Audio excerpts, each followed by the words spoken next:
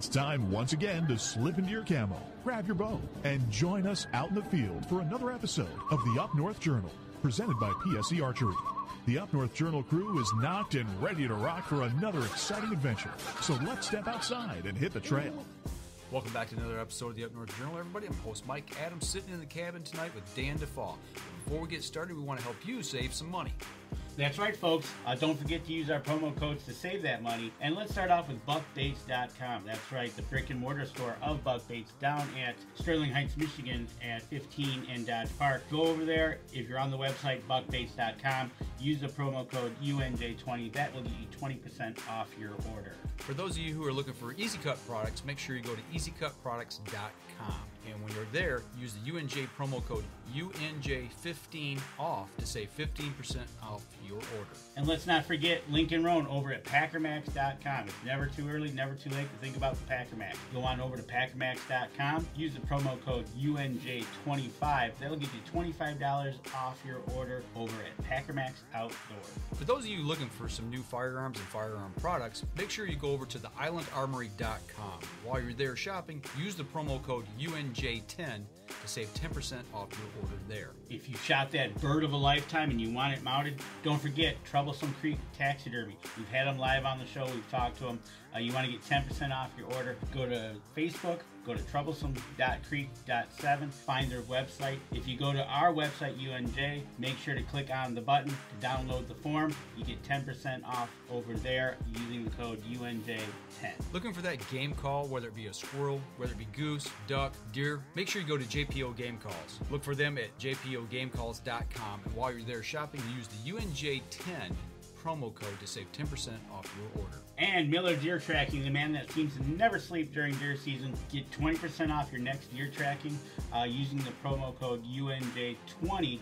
Look for Miller Deer Tracking on Facebook or give him a call over at 810-240-4891. Looking for the hottest new plastics to take on the water, whether it be hard water or soft water? Make sure you go over to southernindianabaitco.com. While there, use the UNJ promo code UNJ10 to save 10% off your order. Deer Camp Coffee, folks. We drink it every night on the show. You want to try it? You can go to the brick and mortar store at 15 and Dodge Park at Deer Camp itself, or go to deercampcoffee.com. Also use our promo code UNJ10. You get 10% off your order. And don't forget, get a bag of the UNJ medium roast blend there as well. All right, Danny, where's our live view camera look from tonight? Good evening, everybody. Live in the cabin. That's right, Up North Journal. We're taking a little trip down to Crawfordsville, Indiana, looking at Sugar Creek. That's right, folks. 43 degrees. The water is flowing. The cars are driving over the creek. How do you like that? Sugar Creek down in Indiana in Crawfordsville. Absolutely. Do we know somebody down there? We do know somebody down there, and you know it's always good to go where where we have people on the show and we can kind of show in their backyard, and we're actually told that that's a good fishing spot. And who would that be? Well, you got to go see Mr. Mark Coleman. Mark, what's going on, Mr.? Hey, good evening, everybody. Yeah, you mentioned a camera that I didn't even know existed. And Danny kind of creeped me out a little bit when he said you can see in my backyard. You probably don't want to see in my backyard in each mode. But no, the way you described that camera, Sugar Creek kind of snakes through the whole town here in Crawfordsville, and there is fish everywhere in there. So if anyone's ever interested in taking a quick fishing trip on Sugar Creek, give me a shout. I'd be happy to take you down there. Right. Did you hear that, Robie? He said he's going to take you fishing. You know, I'm kind of half afraid to let him take me fishing. I don't know if I'll come back or not. Especially after what we were talking about before the show. Yeah, you'll be fine, Robbie. You're tall. That hat's kind of freaking me out a little bit. I don't know if he's going to bring it to the show this weekend or not, but I don't know. That's good stuff. Robie Pruitt from AntlerKing, thanks for joining us tonight, and I apologize for Mark, and I don't know. I don't know what else to say about him, but yeah, thank you both for coming on tonight. We're going to talk some food plots. So that's right. We're talking springtime. It's getting kind of warm. It's 43 down by you guys. It's probably in the 40s up here, but the snow is rapidly leaving. It is. And now we got to start thinking about spring food plots. Word on the street is you guys are wrapping up the public shows this week, and we're going to turn our attention to spring planning, right, Robbie? Absolutely. Got a last show here in Illinois this weekend and open season show, and after that we're planting away. So I'm looking. I enjoy the show season. I enjoy the show circuit, but man, it's been a rough one. About 8 weeks straight in a row. I'm ready to get turning some dirt a little bit. That's right, and a shout out from Randy Stoppenhagen. Robbie Pruitt is the real deal and the nicest guy. Find him in Peoria this week. That's where you'll be, right? Absolutely. Oh, Randy, he's a good guy right there. He is a good guy. We love talking with him and hearing about those elk hunts. And actually, he's a Michigander from a few years back before he moved out to Idaho. So he's a Midwesterner. He knows what's going on over here. So absolutely. Big shout out to Robbie. You're wearing a Raised Outdoors T-shirt, I do believe. Yes, sir. Yep. Shout out to them. They're announcing their. I got a email. We got tagged in a post today from them about the Michigan camp, and we'll post that here in a day or two. Are they starting to do their registration? Yep, I do believe so. It's got all the info on it. We'll share that here when we get a second. But well, Robbie, it's getting to be about that time where getting that bug. I see a lot of reports. This is a shout out to Mark Coleman of morels popping up further down south. Us up here in the north, we're still about a month away. Yeah, we got grass just starting to green up. We get rain. Actually, we got snow today. It's gone now. It melted pretty quick, but we still got cold weather. We got freezing nights up in Danny's neck of the woods, up in the UP. Imagine you still got a little bit of snow on the ground up there too. So, for guys here in the Midwest, our temperatures are kind of all over the place depending on where we're at. What do we need to be thinking now going into this growing season coming up? What would you suggest that some guys can do to be successful here coming up? Well, right. The number one thing they can be doing is, doing a soil sample, checking their pH. Get that pH up in that soil right now is prime time. If they haven't already done it, they need to be getting that line put on, getting the pH build up in their soil. Then they can start looking at either, their frost seeding, getting a little farther south. You're getting more into the overseeding now because the frost is getting out of the ground. But the pH of that soil is key right now. And you talk about soil testing pH levels. There's several methods you could do it. You can send it off to your extension office in your local area. You can. I know there's a couple other places you can send to, but AntlerKing themselves has an instant pH kit, and talk about that. And it's just not one kit, correct? No, our little $15 kit will actually do 4 different food plots. So you have a kit that you can actually get a little bit of distilled water, get 8 ounces of soil out of your food plot. I like taking a sample from all 4 corners, one in the center, mixing it up, taking an 8-ounce sample out of it. Mix that 8 ounces of dirt with 8 ounces of distilled water, stir it up to a slurry, let it set 10 minutes, and before you walk out of that plot, you'll know by our chart after you dip your strip in there exactly how much lime you need per acre to raise it up to the desired amount that you want. Mark, have you used this? Nope. Have you used this kit? Every year. And how is it? You tell us how easy it is to use. And Robbie explained it probably the best way. I'm starting a new food plot right now, and I'm just clearing the ground. I actually have a DR trimmer that I'm getting ready to put what they call a beaver blade on it. That's got a chainsaw, circular saw on it. So you push it in there and cut these trees out. But I'm clearing the area for this new food plot. And as soon as I get all the brush off of it, the first thing I'm going to do is run this pH soil test. And it's just that simple. You have to have the distilled water because you don't want to bring in any foreign things that's going to cause the test to be off. Distilled water, 8 ounces of dirt. This food plot's only going to be about probably 40 by 80 foot. I mean, it's not a real big one. And once I get that sample test, then I'm going to know what my pH is at. And based on that, I'm going to determine, okay, what's going to go into the ground here.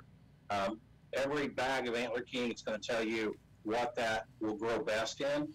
But it's also going to tell you inside this package of this pH strip test kit, it's going to tell you about how much lime you should add.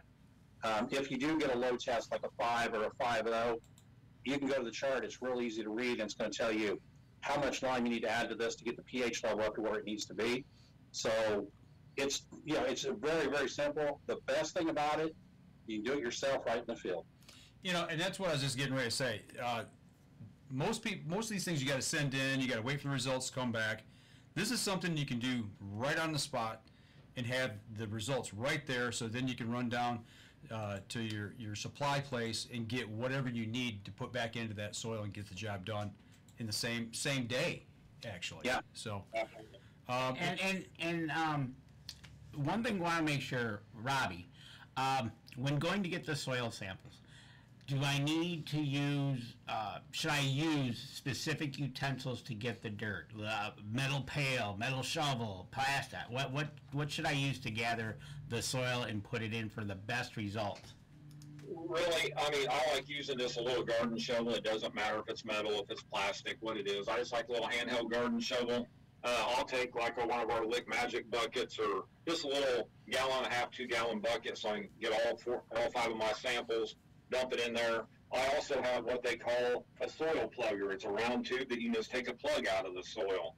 So it doesn't really matter what you use, but I like getting down about 3 to 6 inches into that soil, not the top layer. I like knocking that 3 to 6 inches off and getting a little bit deeper in there.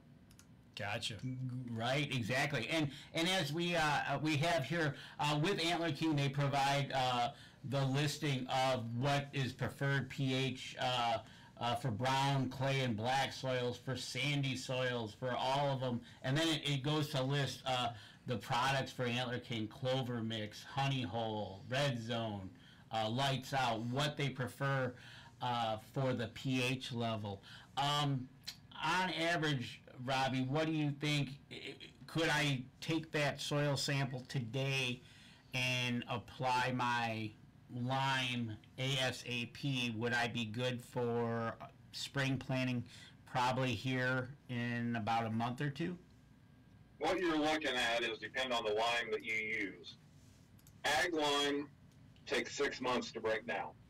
So that's why you always see your farmers putting it on the fall ahead of time, or the winter ahead of time after their crops are out. So it takes 6 months to break down, but it lasts a lot longer than pelletized lime. But pelletized lime will break down in about 3 months, and it only takes 1/10 of the amount. So I'm always going with pelletized lime for my food plots. The one thing about it is, even if you get it put down just prior to planting, you're building that soil at the same time that's growing. So you're going to eventually see a difference in it. You might not see it right away with them plants growing, but you're going to see a difference in the months to come. Gotcha. So putting it, once you notice your soil is below pH, as soon as you can get the lime on, it's a positive. You might not see it right away, but as the months go on, you will see that improvement. Yeah, I mean, if you look at the pH is the most important step to any food plot. The pH is actually the tool that is going to allow that plant to absorb in the nutrients that you put into it. So, you know, if you look at a plot that's a 5.5 pH and it's acidic enough that the fertilizer you put on it, you're actually wasting about 33% of that fertilizer by not getting that pH up to 7.0 at that neutral stage. So the only way, no matter if the plant will grow in a 5.5 pH, the only way that plant can get 100% of the nutrients you offer it is to have that pH up to a 7.0. So I don't like throwing it away. And actually, we're showing that graphic right now, where at neutral is 7.0. It's 100% across the board, no fertilizer wasted. But you picked out 5.5, where you're losing 32%. And if you go down to 4.5, you're losing 71%. So it's critical. If you're going to spend money, why not try to get it to where you're... Maximize your cost. There you or go. Maximize what you're putting into it, the cost you're putting into it. Right. And for you, Mark Coleman, how's it looking for your plots, the ones that you have established? Have you worked on the pH level there? Yeah, I have worked on them a little bit. A lot of my plots are off the field, and most of them are down in a creek bottom or in a backwoods area. The pH runs anywhere between a 5.5 and a 6.5. And you can tell the difference when you put on the fertilizer versus not, just because of the size of the plant, the growth. I have game changer clover that I use down the creek bottom because it grows in a shaded area a lot better than the trophy clover. And the deer will eat it down, but year after year it keeps coming back bigger and stronger. It's just, figuring out the strategy here is what you want to have, and figuring out that you need that right pH to get the most out of your food plot for a healthy herd. And the little investment on the front end with this pelletized lime really will go a long ways in saving you money, but also making a better looking food plot and a bigger, healthier herd. So it's money well spent. And I'm just going to bring this up real quick, Robbie. I know that a lot of people also ask about, is there any liquid fertilizer, or is there any soil conditioner that I could put on to get an immediate result? Is there anything like that? Yeah, we have a product, our Plot Max, which is a soil conditioner that helps break down that soil to allow the nutrients to be absorbed by them plants a lot easier, especially the stored nutrients that are already in the soil. It will spike your pH up a little bit, but it is not a pH enhancer. I'll leave it this way. When it comes to liquid calcium, I highly recommend you use pelletized lime or ag lime. And so our Plot Max is actually humic acid. That will spike it. It's very short-lived. It is not a pH enhancer. It is actually a soil conditioner. So there you go. So the best way to do it, get your test, use the pelletized lime. You can use the enhancers with AntlerKing Plot Max, and then you can start your way onto a great food plot. And I tell you what, we're going to come up on our first break. When we come back, we're going to continue our planning talk, and we're going to make an announcement going out of our first break. All right, we're going to take a quick step outside, take our first break. We'll be right back after this. Cody Jarrett is chiming in. He says he's actually used the kit. That's the soil testing kit this past weekend, and he's getting ready for Red Zone. Yes, he is. Yep. And Randy Stoppenhagen said the hat threw me off. It's Mark Coleman. He's okay. Oh, and then we get a shout out to us. Yeah, there you go. And Cody also said it's starting to green up in the southeast. I was on vacation a couple weeks back, and we were down all the way from Michigan down to the Gulf Coast in Alabama, and I noticed going through Kentucky, you start to see a little bit when you get south of Louisville, and then all of a sudden you get down closer to Bowling Green, all of a sudden, bam. Oh, really? It's just like somebody turned a light switch on, and it's green grass. Leaves are popping on the trees, and from there the rest of the way down, man, spring's there. Buttercups are blooming, so yeah, definitely down there in the southeast, it's definitely starting to pop. So wow, that's awesome. Looking forward to that happening here real soon. Right? Exactly. So all right, you all set? Yep, let's do this. All right, here we go. Stand by. 3, 2, 1. Welcome back. Second segment of the show. We're talking with Robie Pruitt from AntlerKing, Mark Coleman, Team UNJ down in Indiana. He's down there in Crawfordsville. That's UNJ South. We're UNJ North, so to speak. Right. So exactly. So, but we purposely let this go to the second segment. Big announcement here at Up North Journal. We talked about this earlier. We've had several announcements the last couple of weeks, so we're just going to add to it. And our partnership with AntlerKing, starting this year, working together, bringing them on as a proud sponsor of Up North Journal. So, welcome aboard, Robbie. Glad to have you, man. I appreciate it. It's we're looking forward to getting some stuff in the ground here and putting it to work for you. So, I know.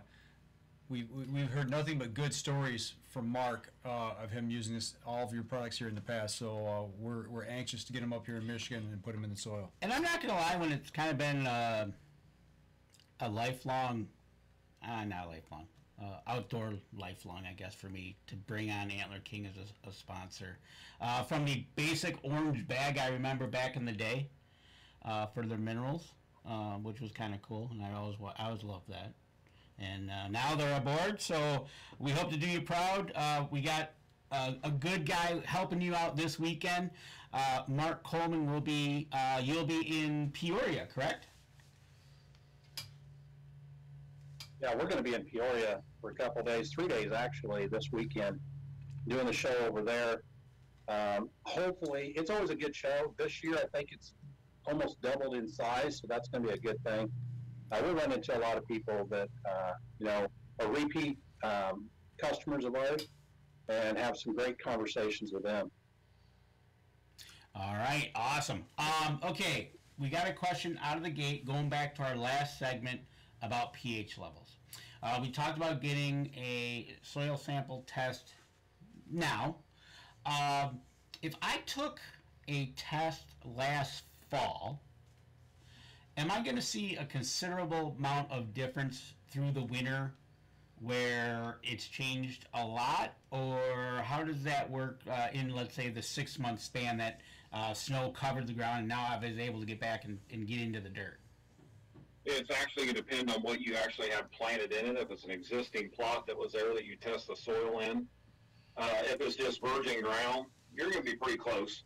You'll be very close. But if it was something that, let's say you had like a brassica variety, like our Honey Hole or Slam Dunk or Grade 8, stuff like that, a lot of people don't realize brassicas are actually a rotation crop. So you really, after about actually no more than the third year, you always want to rotate them crops out of that area, because them brassicas will destroy that soil.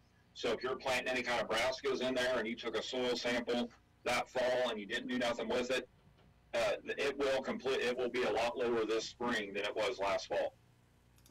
Wow. Okay. So anything, you got to keep conditioning it and giving it what it needs. Yep. Okay, good to know, because some people, once they leave in the fall, they button up the camp or whatever they might do, and then they're done. Like, especially for me going to the UP, I won't see it probably till this is gonna be an odd year, but when I get in there, hopefully get working, get that soil sample, do the testing, get the lime down. Looking at something here that I've been thinking about, and I've done a little bit. I went to a few classes on, and it's kind of become a little more well known here recently about running fire through an area and burning off versus turning down. When you do that, what are we actually putting back into the soil? Are we when we have that ash, is that change? How does that change the pH? And when do we run fire through something versus turning it down and then taking our readings and adding the fertilizers and things like that? Well, the biggest thing you're doing when you're burning down is you're putting organic matter into the soil and you're adding potash, potassium. So that's what you're adding to the soil. What I like is, because I do a lot of burning myself. I'm able on my property. I can control it. I can burn it. There's a lot of my plots, depending on what I'm going to plant, I will actually do a burn off and seed right over top of that. So I won't be working any soil. Anytime you work soil, you're pulling weed seeds up. So the deeper you go in that soil, the more weed seeds you're going to bring to the top, and a lot of times they will try to overtake the plot. So you can do a good burn off. You're actually helping the soil, and you're eliminating a lot of weed issues you're going to have. Okay. So it equates to maybe like a no-till drill type situation too, instead of burning off, where they're just putting the seeds in, you're not stirring up that seed bed. Yes, exactly. Okay. Absolutely. Gotcha. Yes. Mark, have you ever used fire on your food plots? No, I have not. I'm hesitant to do it because I want to have an extra body or two there, and a lot of times I'm just down there by myself. Long story short, my oldest brother, 20 years ago did this. He was burning off a small section and got away from him, and the fire department had to be called. So stay away from the fire, but what I will do is I will go in and clear the ground. And Robie, can you talk a little bit to, if I can't burn off everything that's there, can you do like a roundup and kill everything off and then go back in? And how soon can you go back in and plant over something that you killed off? Well, a lot of your small seeds, like your clovers, your chicories, your alfalfa, stuff like that, you can kind of do as a no-till type application. You definitely want seed to soil seed to soil contact. But yeah, getting in there with some Roundup, your glyphosate, mix in some Plot Max, and you'll just go in there, spray it off, kill that area off. Now, you're looking at a minimum of 7 days. That's what Roundup will actually tell you, glyphosate to tell you. I try to tell everybody give it 12. I like giving it 12 days to get that residual out of there, because them seeds are a living organism, so I don't want them getting killed off by the residue. So I always like waiting that 12 days, and it works out very well. Right. I think one of the number one rules that I've learned from you in the past is if you're going to put a food plot out, try to do it right before a good rain. Absolutely. Especially if you're doing a no-till type application, it's always better to put it right off before rain. Yep. Right. Alrighty, so while we're talking about no-till, or we're talking about a perennial or an annual, kind of give us I have the website up, and if anybody wants to go while they're either watching the show or they want to go to AntlerKing.com, browse their website, and then literally you go to each section. Like I'm in the food plot section right now, and literally there's a menu here. It has the name of their food plot mix. What's the life cycle? Is it a perennial? Is it an annual? Kind of like when you want to plant it. So Robbie, we're coming into spring here. We still get frost. I think it's going to be 21 tonight. Frost seeding, and it even has the pH. What would you suggest for the springtime? What are you thinking that, depending on obviously where our soil's at, but what's a good one you'd go with out of the gate?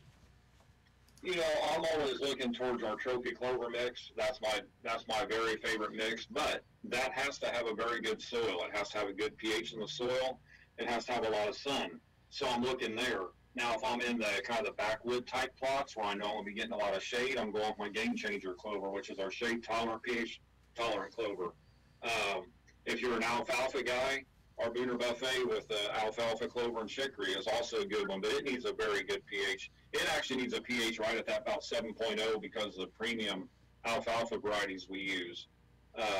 So I'm looking into that thing. But one thing I would like to touch on, and I know it scares a lot of people and they worry about it, is over the past 5 years, all you hear is frost seeding, frost seeding, frost seeding.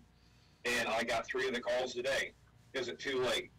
It's never too late to seed clover in the springtime of the year. So you can either call it frost seeding, or if it's a little warmer where you're at, it's called overseeding. It's going to do the exact same thing. Them small seeds are going to get in there. But now when it comes to frost seeding, if you're in that time, I like when you get a fall during the day, a freeze at night, it will suck that seed right down in, and you'll get the best rate there. But if your frost is already gone, you're not getting them cold, freezing nights, don't thread it, because you can still overseed right over that food plot. It just depends on what you call it. Exactly. Okay, makes sense to me. Right, exactly. Question. Okay, so I'm looking at the menu here, and I see something in like a southern greens. I'm in the north. Would that work up here as it would down there? Or would here's the crazy thing about southern greens. We were approached about wanting to get a good mix for down the southern states, Texas, Florida, all that. But when you look at a Nebraska type variety, they're going to need that frost to help them turn sweet. They need that hard frost to get that starch to turn to sugar. So if you look at Nebraska as in collard greens is sweet from day one. It does not need it. It's always sweet, so the deer will eat it. So we're thinking, this is what we need to do. Get it for the guys that want Nebraskas in the southern states. They don't have to wait for a frost, especially if they don't get one. So we did this. We mixed a little bit of other stuff in with it, some radish and stuff, and winter wheat, and tested it for about 3 years. In our testing, after we already named it, in our testing, we realized we were planting it in northern Wisconsin all the way to southern Texas. And the deer were hammering everywhere at the end. So the only negative thing about planting it in a colder environment, especially like where you guys are at, then deer are going to hit them collard greens. Where if you're planting the honey hole, which is our Pruitt variety, that's a late season plot. Then deer aren't going to touch that honey hole that much until you get them real hard frost on it. So you're going to have a lot more forage there during the cold winter months, because with them collard greens and southern greens, they will literally eat them from the time they start growing all the way through their growing season. So if I was you guys where you're at, I would want to stick with something like our honey hole and slam dunk. You get down, lower down the Midwest, in the southern states, that southern greens is awesome for that warmer climate. You know, that's kind of funny. You mentioned that it's sweet coming right. I vision literally the deer watching it come up and just mowing it down. So to the point where you will come back, look at it, and go, it's not growing. Yeah. But if if you don't have a grow cage there or something to show you, well, it was here. Or if you can get some kind of fencing around it to keep deer out. I mean, like one of those solar-powered electric fences to charge it to keep them out, let it grow up, and then turn it loose. Right. Exactly. Now, Mark Coleman, what are you using for your food plots this year? Well, I'm always going to go with trophy clover and game changer clover. It's two of my, I'm kind of like Robie. It's hard to beat a good clover mix. But I'm also going to be doing some Booner Buffet, and I'm really anxious to try the Southern Greens. I've got a couple of bags of that on order. And I'm also going to go with Honey Hole and Slam Dunk this fall for a fall plot. The deer last year just completely, once that frost hit my Honey Hole, the deer were in it every day. And they were eating the bulbs, they were digging up the ground. So definitely going to keep those on my list for every fall. But in the springtime, definitely going to be a clover. And I'm going to get this Southern Greens out there and give that a good shot and see what happens. And you know, you're going to be out there throwing your seed out there. And what better way to finish off your food plot than using the Packer Max, right, Robie? Yeah, that is my favorite tool in the world. That's just as good as sliced bread, I'm telling you right now. Right, exactly. And it would not, you know what, and we're going to hopefully get some more video of Mr. Mark Coleman using his special three-wheeler to get that Packer Max going down in Indiana, right? I'm going to use the three-wheel bike once or twice, but I've got a garden tractor now, and it's work smarter, not harder. Oh, man, I'm disappointed. I want some more video of you pedaling and pulling the Packer Max. So I'll at least do one video of that for you. There we go. And you know, we're not only talking about deer here, but is there anything in the AntlerKing line that's going to help? I know springtime is a big turkey season all around the states. Is there anything that's going to help out other animals in the area, whether it be turkeys or anything else we might be thinking of? I want to add something real quick before I answer that here, and we were talking about the Packer Max. I don't want anybody to be confused here thinking it's a sponsorship type deal. When I say I love that product, I'm not sponsored by Packer Max. I know the owner personally. We became friends after me buying one of his units. That is what makes my food plots what they are. So I just don't want people thinking, oh, he's getting paid to say that. I am not. I am not sponsored by him. It is a great product, so make sure you check one out. Absolutely, and we've been using Pack Max. We've known Lincoln for a few years now, before he even came on as a sponsor of Up North Journal. And Mark Coleman's used one down in Indiana. I've used one in the UP. We have another model to try out this year coming up, but you are totally right. I know you'll hear that too, but it's something you've tested it, used it. We've tested it, used it. Mark Coleman's tested it, used it. We don't do things we don't believe in. Yeah, well, you got to get that contact with the ground. That's right. The big thing, and that's what the Packer Mac does. And it also cuts those grooves and holds that moisture in, and puts that moisture in contact as well. So it's just a great tool. And with that being said, if you're interested in the Packer Max, go to packermax.com. I think Lincoln is going to, I don't know if Lincoln's going to be down in Peoria or not, but if he is. Yeah. Okay, then we'll make sure to send over Mr. Mark Coleman to see Lincoln Roan. Oh, yeah. You got to wear the hat, though, the straw hat. I'll talk to Robie about whether or not I can wear the hat. You may not want to spend all day with me.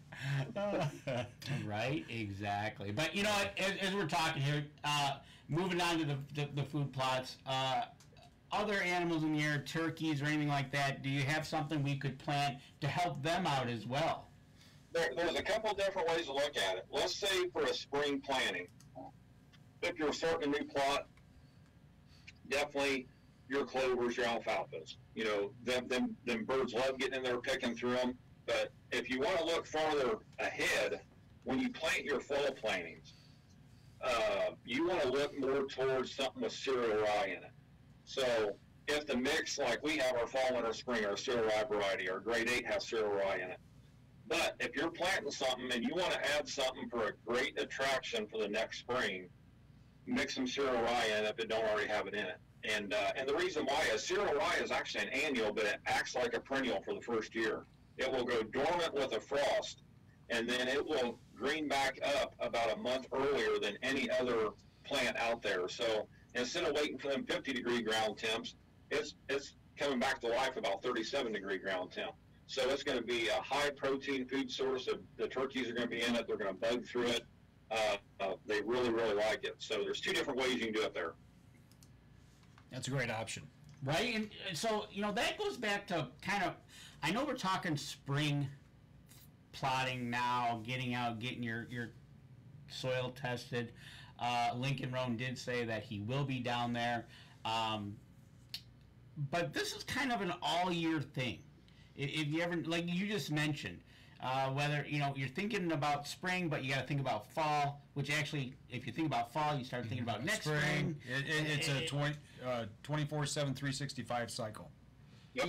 Exactly. And it kind of, I like it because whether you're out there in the summertime or you're out there in the fall or in the spring and you see the fruits of your labor coming up. Yeah. And you see your work, it gives you a quick return on your investment and your work. Right, exactly. So, you know, it's just like, you know, if you ever pay attention, Mark Coleman does his cameras on Tuesday, photo shoot Tuesday, and you can see that his plots, he's got deer jumping, coyotes running around with things in its mouth. We don't know what it is. So it's awesome. And you're right, Tammy, it is always deer season, but we always think about other animals that are in the woods at that time too. And Mark, you are now officially known as Charlie Daniels. Well, I can't sing, but okay. But you know, one of the things that we were talking about here is how we're doing food plots, and for me, the ultimate goal for me is a healthy herd, and you know, providing that to grow the deer, to make sure they're healthy. Those spawns are going to be dropping here in a couple, 3 months, and just getting the right nutrients out there in a space where the deer feel comfortable eating them. Food plots is one of it. The trophy mineral, the trophy deer mineral is an amazing product to help those deer. Exactly. And before you go any further, Mark, how about we go into our second break, and when we come back, we're going to jump from food plots to the next one. We'll talk about minerals and attractions to help out that herd. That you brought up a great point. All right, we're going to take a quick step outside, and we come back, we'll jump right on that. We'll be right back after this. Keep those questions coming, folks. This is awesome. We got Lincoln Roan paying attention. We got Randy Stoppin hanging out there. Tammy Delk is in the house. Randy going to be in Illinois? Do we know if Randy's going to be in Illinois Classic? He was last year. Randy Stoppenhagen, if you're still on, are you going to be in Peoria? They're wanting to know with C3. Because I went to dinner with him, and that was the first time I've met Randy. And I won't ever forget him. Oh, no, you won't ever forget him, and probably our government has not forgotten him either. Oh, man. But, watch it. We don't want to get kicked off the internet. Nah, we won't. That's right. It's him that gets kicked off the internet. We got Lincoln Roan still on. We haven't been kicked off. That's right. That's right. He's a fall guy. That's right. There you go. But yeah, so yeah, you'll have to do some live shoots from down there. Check everybody out. If I don't think, from what I could tell, Randy, I don't think is gonna be there, but maybe he will be. He'll answer us hopefully, and we'll jump back into it. Randy won't be there. Oh, okay. Randy won't. Okay. Okay. All right. I like how that happened. A voice like came from nowhere, and is like, wow, that's pretty good. So There you go. all right, let's do this. Yep, let's do it. All right. Here we go. 3, 2, 1. Welcome back, third segment of the show. Before we left you, we started kind of diving into the minerals part of the thing, so we'll pick it back up there and dive right into it. Yeah, Mark, you were talking about overall health of the herd. Now, Robbie, what do we got looking at now? Obviously, look in your state to see if you can use minerals. See What part of the state you can or can't, right, like here in Michigan? Right. So what would you suggest, getting out there, whether it be the Lick Magic, maybe a Booner Block, or a Buck Brick? Where are you going to go with that? If you're looking to build the healthiest deer herd that you can and give them exactly what they need, you want to go with our trophy deer mineral. If you're the guy that just wants to attract the deer that come in, a good camera magnet that does have some nutritional value, not as much as a trophy deer mineral, but some, go with the Lick Magic. You get them with our Booner blocks. Another very good product that stands right side by side with our trophy deer mineral is our Apple Burst mineral block, our 20-pound block. So them are two of the premium. The Apple Burst mineral block, the trophy deer mineral is our premium mixes, where you get into the Lick Magic, the Booner blocks, the Buck bricks. You're getting more into an attractant type mineral that will benefit the deer, but just as much as the premiums. There you go. So you've got several different options when you go there. But the number one, like you said, is the trophy deer mineral. And was that the very first mineral product coming from AntlerKing? That is what started this company in 1986. Todd Silberg developed the very first mineral there, and it just went from there. Went around to selling it in the back of his cars to what it is today, which is unbelievable. And that's the same bag, same color, and everything from back then. If I remember the first time we had you on the show. Well, they upset me after that time.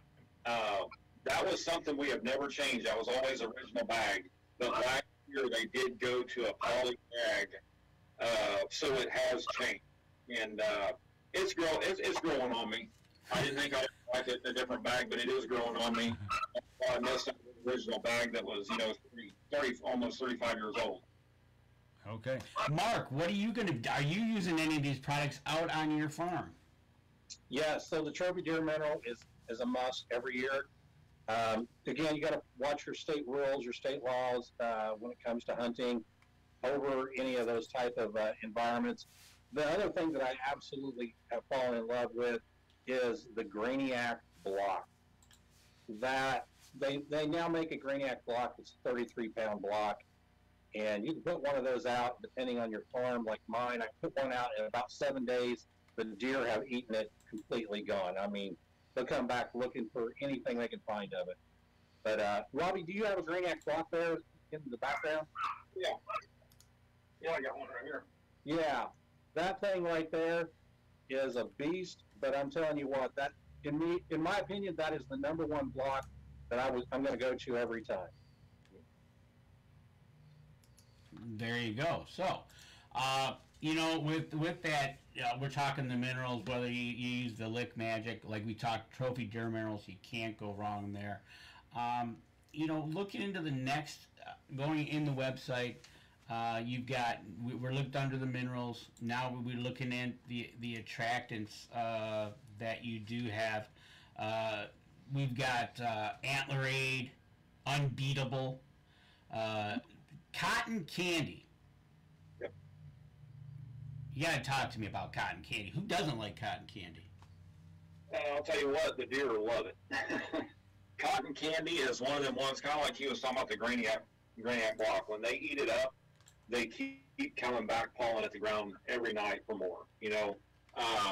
Again, this product was pretty much made for the southern states because of the cotton hole. But testing it up north, everything, and you'll hear me talk about testing quite a bit because we usually test a product 3 to 4 years prior to bringing it out on the market. So we test it all over the U.S. and the deer love it up in the northern zones. So it's our number one selling attractant, and it has been now 3 years running. I mean, it's crazy. I mean, we actually have it in a 25-pound bag now too because people were asking so much for a bigger bag. We went from a 5-pound bag to a 12-pound, and we still offer both of them, but people were still complaining. So we went to a 25-pound bag for them. Talking about these attractions and everything, it's got me kind of thinking. Do you see any other types of hunters crossing over where they'll use these attractants for a different species? Yeah, you see, especially with bears, hogs. That's the two main ones. Turkeys, some of people are, if it's legal in their area, like our Final Feast with all the grain and stuff in it, or roasted bean cuisine with the soybeans. But yeah, a lot of it gets gone. I mean, we have so much of it being used for hogs and bears. Okay. Bean cuisine. It almost sounds like you're making coffee.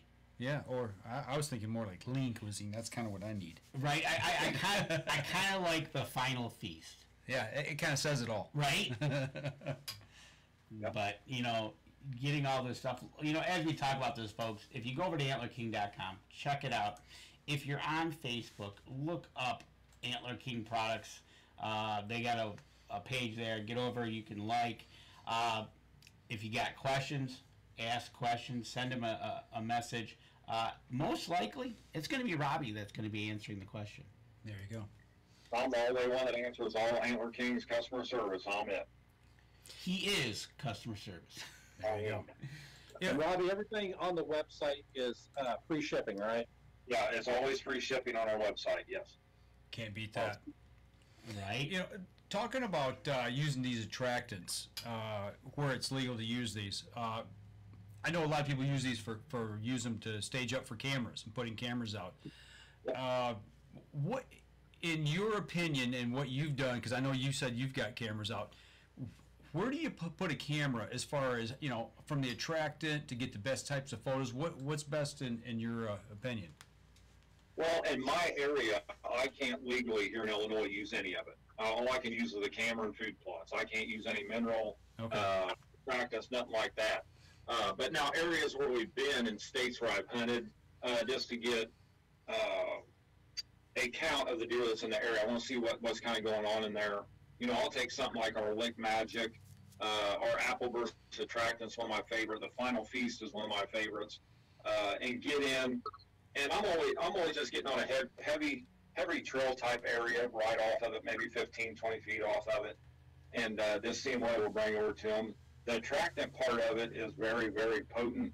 So, but you get in some areas, and I literally think if I was to do it here in Illinois, the deer are not used to something like that. It's such a strong odor that they will be standoffish for a while until they get to it. But you get in areas where they use them all the time, they come running. It's like a dinner bell.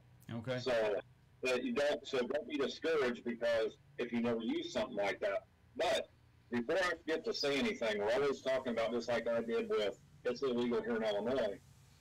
If you're wanting to use minerals and stuff like that and you can't legally in your state, really look into if you can plant some chicory.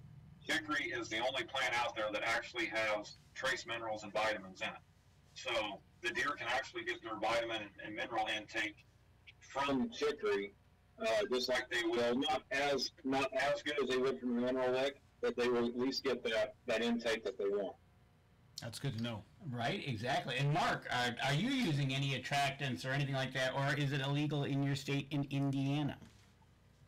You can use attractants up to a certain date, but then they have to all be removed prior. I think it's like 10 days prior to hunting. I try to stay away from the attractants. Really, the one thing that I do is the trophy deer mineral, and I try to select a spot nowhere near where I'm going to be hunting. Just don't want to get in trouble with it. But the deer just absolutely love it, and they'll love it for 6 months, a year. I mean, once you put it out, they keep coming back and digging more. Just for me, I try to stay away from the attractants unless it's like, going to be something I'm putting out there for them during a non-hunting season. Just nowhere near that.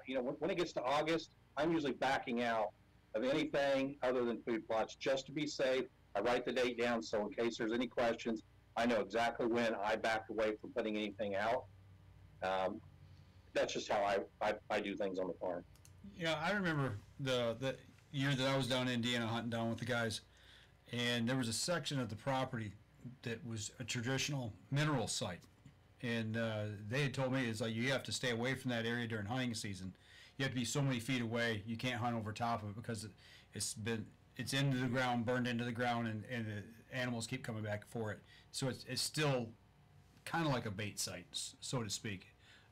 Is that still standing down there in Indiana, or do you know? I do know that there is a required distance you must be from a mineral site. I don't know how many yards it is. For me, I don't take that chance, and I just make sure I'm well away from any of those spots. Most of my trophy deer mineral sites, they dig at them so much that they become ponds, small ponds. And so it kind of is a dual role. If I want a water source somewhere, I'll put trophy deer mineral out there. And in 6 months, I've got a hole big enough for the deer to drink out of. Yeah. So you're letting the deer create they're doing the excavating for you. Right, exactly. My brother Terry is asking, can Michigan use the mineral blocks? No. Not in the lower. Not in the lower, only in the upper. Only in the upper. Yep. And that's an interesting gray area. But definitely not in the lower. Don't even, they will try to go after you sometimes if your bird feeder is losing too much. If you rake apples into a pile underneath your tree to get rid of. Right? You know what? I got a question for Robbie about the mineral. What is the proper way to start a trophy deer mineral spot? I like going in, and I'll usually take a steel rake with me, and I will go in and I'll find the area that I want. That's more of a secluded area where the deer are going to feel safe. They're not going to get pressured. They're going to call it home and not be alert every time they go in there. So I'll find that spot on my farm, a flat area. I don't want no kind of runoff or anything like that down to a creek or something. And I will go with that steel rake. I'll clean me off about a 4-foot circle of all the debris, weeds, roots, anything like that, moss, anything that's there. And then I'll take one 20-pound trophy deer mineral bag, and I will pour it all over that whole 4-foot area. That's how I like doing it. A lot of guys will just do one pile right in the center. I like spreading it over that whole 4-foot area because one trophy deer mineral bag is a 20-pound bag. It was actually designed from the get-go to start up 4 different mineral licks. So 5 pounds per lick.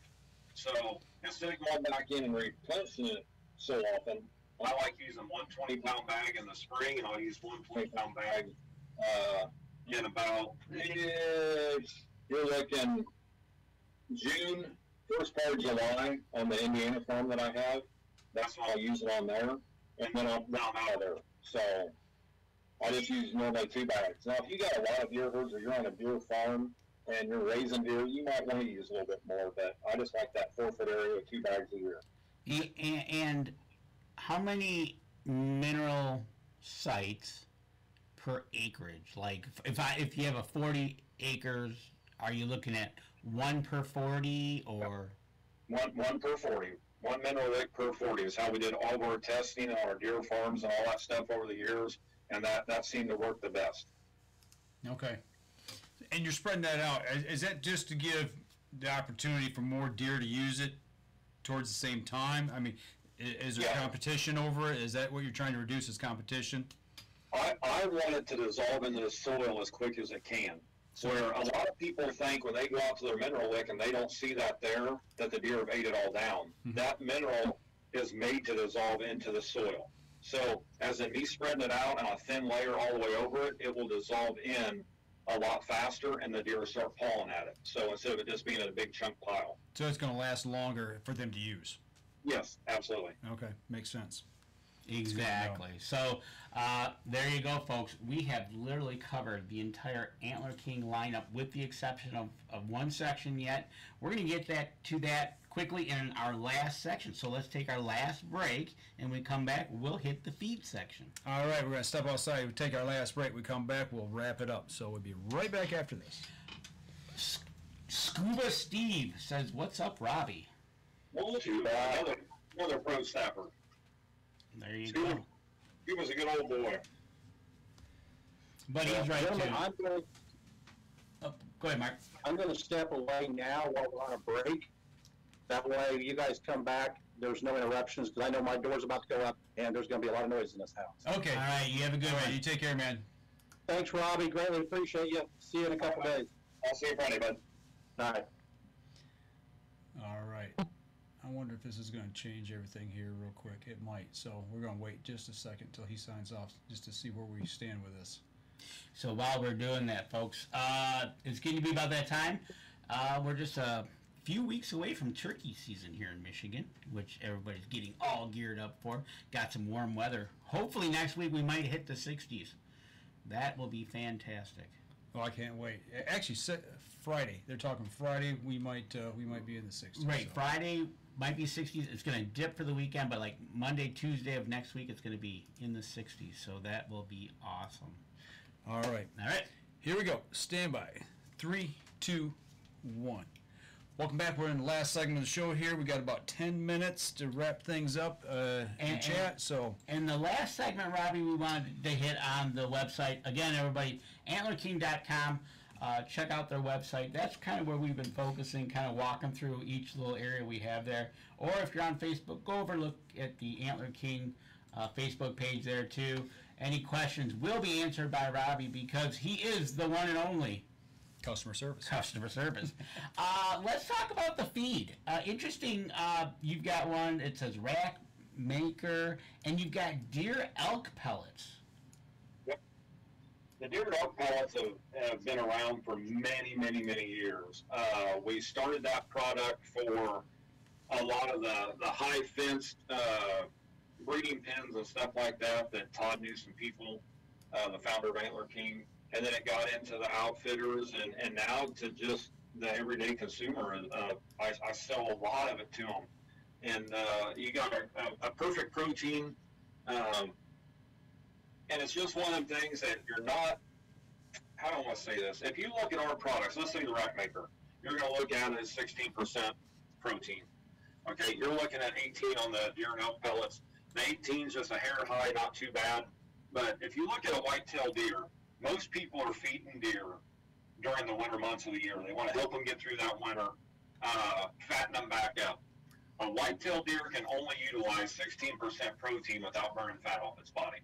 So if you start feeding a deer a real high protein feed, you're actually burning fat off that deer while you're trying to fatten him up.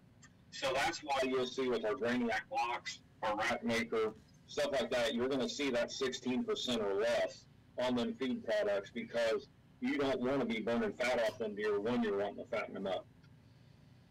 You'd be defeating the purpose. Counterproductive. Yeah, you'd be counterproductive when you're trying to help them. And that's one thing nice about the website. When you go over there, you click on the products, and not only do they tell you about the products, they give you those numbers: 16% protein, using molasses and soybean oil. It's great information from your starting of your pH testing all the way getting down here to your feed that you can actually help the deer out. And really it's all for, like we talked about in the last segment, helping the deer herd out and, depending on what you planted, helping the turkeys out as well. Yeah, absolutely. Yep. So looking at the product line right now, if somebody's to place an order, is there anything that we've always heard supply chain issues ever since we've been dealing with the pandemic. How are you guys setting right now on supply? Is there anything that we're waiting on, or is everything fully stocked and ready to be delivered? Well, everything's pretty much ready to be delivered. Now, we do have A lot of our mixes, our premium mixes, we also offer a 40-pound bag. Okay. We have been out of a few of them here, but usually within 4 to 5 days, we got them right back in. So as in our regular smaller coverage, our half-acre, our quarter-acre bags, stuff like that, we got them. When we talk about the supply and demand, stuff like that, and the shortages, yes, they're all talking about it with the seed companies. We haven't seen any issues there. Majorly, we've seen a few that we actually had to change some varieties of clovers and a few things just because we was afraid that we were going to be limited. But other than that, you call up, it's free shipping, or get online, order right online, free shipping from us, and you're good to go. There you go. You know, and that's one of the orders things. You know, if anything, folks, what we want to stress is you don't have to go out and buy a lot, but try something. If you don't try it, you'll never know. Do a little homework on what you're going to buy, whether it be a food plot or a mineral or whatever you might be going to buy. But make sure you take the right steps. Take that soil test, see where you're standing. You can go to the website. You can click on the food plots. If you don't want to do anything this year, look and see where your pH is. If you're in like 5.5, they've got something that you can use this year. It's not you're stuck. And those soil test kits that you've got, you said those do 4 plots, correct? 4 tests, yeah, 4 plots. Okay, that's a bargain. For $15. Most places charge you anywhere $5, $10. You got to send it in, Each one. and that's each one. So you got 4 tests in one. Exactly. So, but you know, that way you're ready for the year. You're going to turn into thinking about this just for spring, but it's going to turn into summer. It's going to turn into fall, and then you're going to be thinking about next spring. So if you're in Peoria this weekend, you can find Robie at the Peoria show, and then after that, it looks like the show circuit will be done, but it'll be time for him, like he said, to turn some dirt. Hopefully up here it'll be warm enough. But I tell you what, just remember, get over to AntlerKing.com, check it out, or on Facebook, and hit them up. All right. So do you know what booth you're going to be in at the Peoria show? Oh, I knew you was going to ask me that. Sorry to put you on the spot. Oh, Get a show map. Get a floor map. I've done so many shows here lately that I can't even keep them straight myself. How many shows have you done this year, roughly? This will be my 9th one. 9th one. 9 shows in a week. 9 shows every week. I haven't had a break yet. Wow. It's just one after the other. Right, exactly. And we got a picture of the last show. I think it was the last show where Packer Max and Antler King actually took a picture of each other's booth, it looks like. So, you know. Oh, yeah, we do. Yeah, see? There you go. And you know, like we talked about earlier, you get if the final step, and Mike said, making that seed contact, getting that Packer Max. Us up here at Up North Journal will be using it as well. Robie's been on before, so we can't ask him the typical questions. But I thought of a couple while we were sitting there talking about show season. Okay, all right. And Robie, we're going to have to ask you some kind of questions. We can't let you get out of here that easy. All right, go shoot. All right, so you've been on the road for what, 8-9 weeks now? Yep. All right. Number one question. What state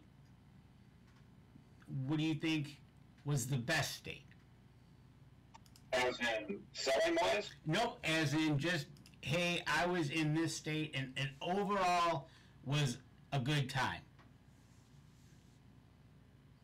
I gotta say Wisconsin. All right, shout out I to love Wisconsin. Yep. Okay. All right, now, in those 8 weeks of travel, maybe 9, best meal. Oh, Texas Roadhouse, prime rib.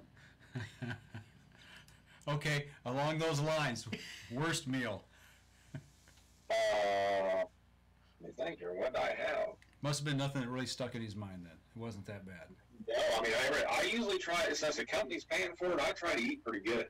There you go. Yeah. There you go. Okay. You're at these shows, you see a lot of things. What's one thing that stuck out at you at any show that you either did the old, wow, or you just kind of had to take a double take. What's his name? That's the praying dog that rides around the little Jeep. Oh yeah, Dixie the praying dog. Yeah, Dixie the praying dog. Every time he comes running around, I got to take a double take and a video of that dog every time. It's just something. It's just fascinating. I love the little Jeep because I drive a Jeep and I'm really fond of him. But also, he's got like the aviator lens goggles on the dog on Dixie, and she just puts all that gear on and wears it with no problem and does her thing. Yeah, I always got to double take that one because it's just one of them things that catches you off guard. Yeah, right. It's very cool. Exactly. Lincoln Roan says Wisconsin Dells, so he agrees with you. Yep. Denise says our favorite is Texas Roadhouse too. Yes, it is. And Lincoln Road throws in a famous Dave. Famous Dave's. Oh yeah, we went to yeah. Okay. All right. If I'm not mistaken, I may have bought Lincoln and Jeremiah their dinner one night at Moose Jaw. So he might have to repay that favor come Peoria. I think he does. I think he owes you a dinner. I think so. With this being the last show you're probably all going to be at, yeah, that's definitely Lincoln Roan. You can mark that down right now. Make reservations if you have to. He's wanting some prime rib. Right? If I was a betting man, I would probably say Lincoln's probably going to take me to Rural King for free popcorn and coffee. Probably. No, and he'll park in the furthest spot out and make you walk in. Yeah, no kidding. You got to walk it off. Right? Sorry, exactly. I'm giving you a hard time tonight, man. I gotta give a shout out to Lincoln. He was down in Gulf Shores the same time I was. We tried to connect. We were only a few miles apart, but we were both on vacation, and we knew we're gonna see each other soon. So he had a good time down. I think he went and did some shark fishing. So. He tried to. He tried. Ended up he caught some other fish as well, and actually cooked them up. So, one last question. Out of all these shows, now I don't know if you do or not, but most interesting show food you might have tried? I don't try nothing. I don't know what it already tastes like. Don't blame you. Probably the most interesting thing you'd ever eat at one of these shows is a hot dog. You never know what it's going to be like. That's about it. Yeah, because that can be all over the board. You never know. Wow. There you go. It was fun. It was really nice meeting, and actually we sat together, Mark, Robie at ATA with his sales staff, which was pretty fun, and actually Dan Yasa showed up too. It was a good night, and I'm really looking forward to this partnership we're starting this year with AntlerKing and working together. And if Lincoln Roan's involved, how can that go wrong, right? So. But yeah, so definitely welcome aboard, Robie. It's good to be joining forces. Like I said, it's an orange bag dream for me that started a long time ago when I was younger, but I'm excited. Good. I am too. Okay. We got anything else? I think we've pretty much covered all the bases. So what we want to do is make sure that everybody gets out there, goes to all of AntlerKing's social media pages, go over and check out their pages, and give them a like, follow, share. Do the same for us on the show, and share the show for us if you would, please. For anybody who's listening to the podcast portion of the show, make sure you go over to iTunes. If you're listening on iTunes, go over to iTunes and give us a review there. That helps people who support us as well. And before we leave, Robie, you do a live show as well. You want to give a little shout out to the live show you got going?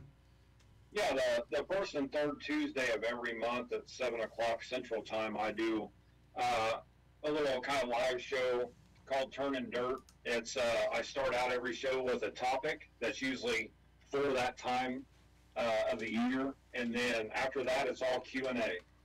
So I want all questions, and I'll answer anything I can. I'm just pretty much here to a live customer service to help you out with whatever you need. There you go. So if you got any questions after tonight's show, you can join Robie on his live show and throw questions at him. Maybe we'll get on there and throw some things at him as well. And you're right, Lincoln Road. AntlerKing is a fantastic company, and Robie rocks. All right, folks, that's going to do it for us tonight. Next week, if we're talking kayaks. We're going to try, we're talking canoeing. Canoeing. If everything goes according to plan, we're talking with none other than the happy camper, Mr. Kevin Callan, over from Toronto in Canada. If people were in Canada, they know this guy. He's been all over the TV over there. So I actually had the opportunity to see him a couple weeks back at a symposium over at MSU, and yeah, we're going to have him on the show, make that connection. Everything looks pretty solid. And trust us, folks, from what Mike's described, it's not going to be your typical canoeing talk. No. There's some good humor in this. Guy's a lot of fun, so make sure you guys tune in. All right, that's going to do it for us this week. We'll be back again next Wednesday night, 7:30. You all take care.